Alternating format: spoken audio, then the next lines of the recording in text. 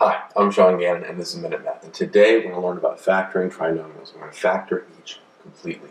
So if I was given this trinomial, n squared minus 10n plus 9.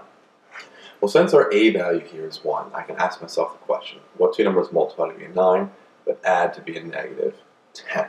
Okay, well, what two numbers multiply to be 9, but add to be a negative 10? And the way I see it is a negative 1 and a negative 9. Negative 1 times negative 9 is a positive 9, but when I add them together, negative 1 plus a negative 9, I get a negative 10. Okay, so those are my key two numbers.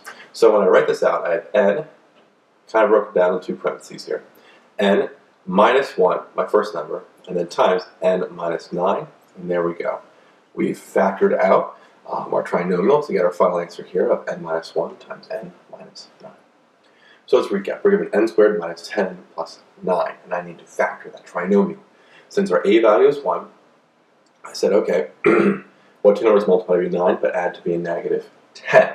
Okay, well, in that case, the two numbers there would be negative 1 and a negative 9. Negative 1 times negative 9 is a positive 9, and negative 1 plus a negative 9 is a negative 10.